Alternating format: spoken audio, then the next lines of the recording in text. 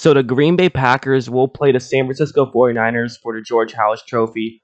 Pretty crazy game, I thought. Just of course it was going to be a crazy game with the Seahawks and the Packers.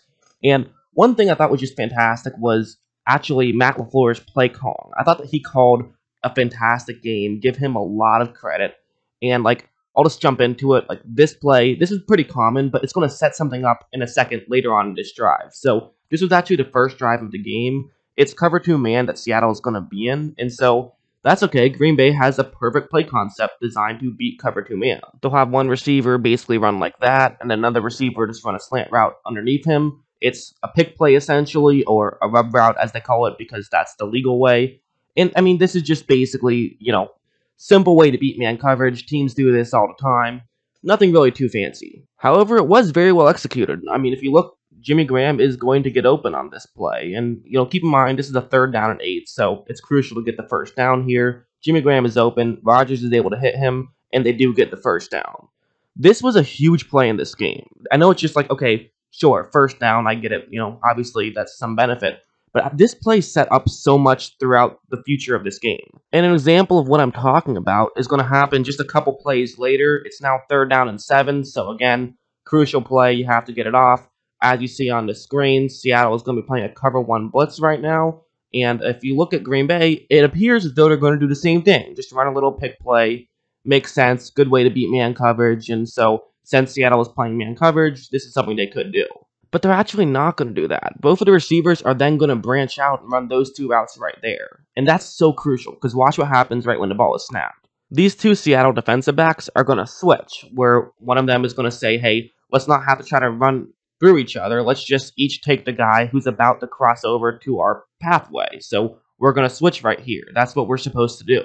But because they're actually not going to be crossing paths, basically just forces the defensive backs into having to run around while they don't have to. So they basically gain an extra step instantly. And when Davante Adams is in a one-on-one matchup and gains an extra step because of the play call, well, that's a good situation for Green Bay. He easily gets open. Rodgers is easily able to hit him. You can't blame the defense on that one. That's just brilliant play calling. Just really smart football. And, I mean, Matt LaFleur, I know it's his first time being a head coach, but he's bringing his A game, no doubt about it. I actually thought that you can make the argument he outcoached Pete Carroll in this game. I thought that he did a really good job. So that's just one example. I'm sure throughout the week I'll give plenty more examples of what they did well and things like that. But let's get into the end of the game situation because, I mean, let's be honest, that's what's fun to talk about. And I thought that really one of the key plays was the last play that Green Bay ran on defense. It was this one. So Green Bay is now going to be playing man coverage on a 3rd down and 5. It's going to be a cover 1 hole right here. And Seattle has a receiver running that route right there, which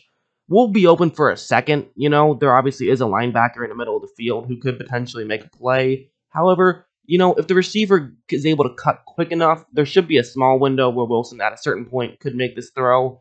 And that is where Wilson is going to look first, especially since it is Tyler Lockett. He trusts him in a big situation, so that's where Russell Wilson is going to look. However, if you notice, his assigned man is just going to create some contact right now. That's all he's going to do. So he's going to basically say, hey, if you're running into me, I'm just going to hold my ground. That's not a penalty, even though it is further down the field, because Lockett ran into him, not the other way around. If the receiver initiates contact as a defensive back, you have a right to your ground. You're allowed to create the contact back. He's doing a good job of, getting big, creating the contact, not allowing himself to get pushed around. And now Russell Wilson, he's going to have to look for something else, and it's going to take a little bit longer now for him to try to find somebody who's open. However, unfortunately for him, he just doesn't have that much longer. I mean, if you look at what's going on right over there, so there actually was a chip on Smith right there, on Preston Smith. So you'd think, okay, well, then you don't have to worry about that too much. Russell Wilson isn't even really looking in that direction too much because he's like, I have a chip there, I should be safe there. But keep in mind, another great thing that's going on right now is that look at where the right tackle is looking. He's looking over at a defensive back in the area. And the reason why he's doing that is because that defensive back is in charge of covering the back who's in charge of chipping Preston Smith right now. Because, in man coverage, everybody has an assigned man against an eligible receiver. There is an eligible receiver, even though he's blocking, he's still an eligible receiver, so he has an assigned man. And so instead of just hanging out and basically, taking yourself out of the play, he's doing a good job of faking as though he might be blitzing, which then fools the right tackle for a second, saying, hey, I don't want to leave someone completely free to run to Russell Wilson.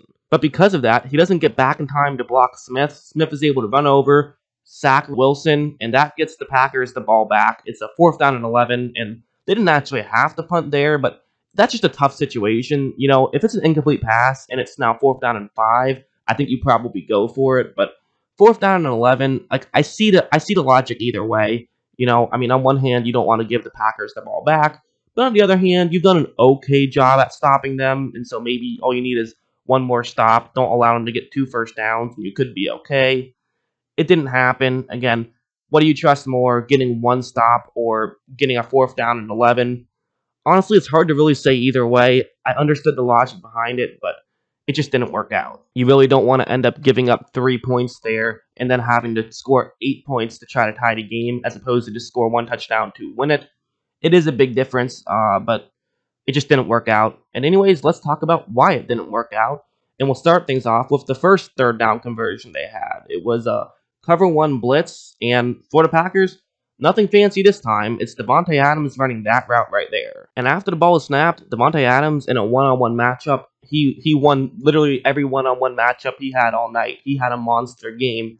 And if you look at him, he is open. Yes, there is a safety deep who's actually keeping an extra eye on Adams, but he's too far deep at this point, so while Rodgers doesn't have all the room he wants to make this throw, he's going to have enough. As you see, it's a perfectly thrown ball by Rodgers. Can't ask for anything better than that. And Adams did a good job of getting open enough that he was able to make that play. I think that maybe one concern you could have if you're a Green Bay Packers fan is that, now he's going to be going up against Richard Sherman next week, who's obviously a very good corner, but at the same time, that's what he can do. And if he can win this badly against the Seahawks, he should at least be able to win some of those matchups against the 49ers. He was just such a force in this game. The one thing I would kind of say there is you got to find a way to go down inbounds on that play. You don't want to go out of bounds there, but obviously it was still a great play just to get the first down. But you really would have loved to make the catch, stay in bounds, so that way you could, burn an extra timeout.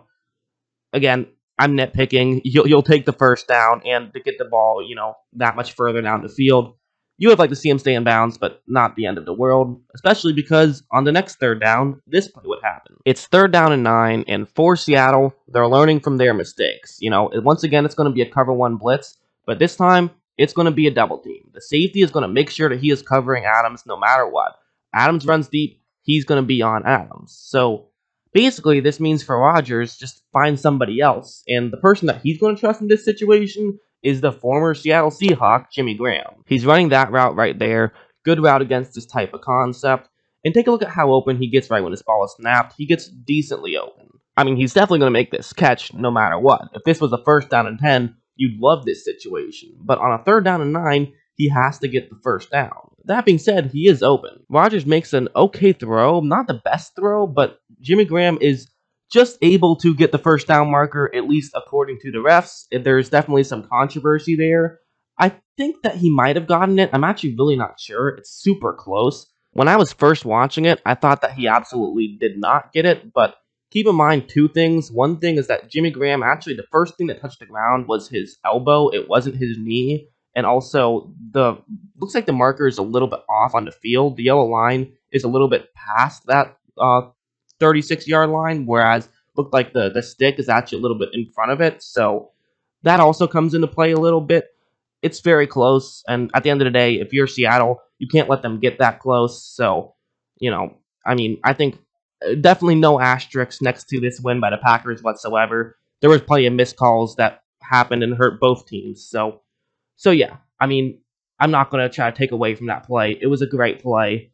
Rodgers made a great throw, and give credit to Jimmy Graham for being able to make the catch. Actually, I said Rodgers made a great throw. He actually didn't make a great throw. It was a little bit underthrown, but, Graham was able to still find a way to make the grab and get his body at least close enough to the first down marker that the ref gave him the call. So yeah, that's what I thought of this game, and now the divisional round is over, and I think so far through these 2 weeks, I've done a pretty good job of talking about these games beforehand and previewing them.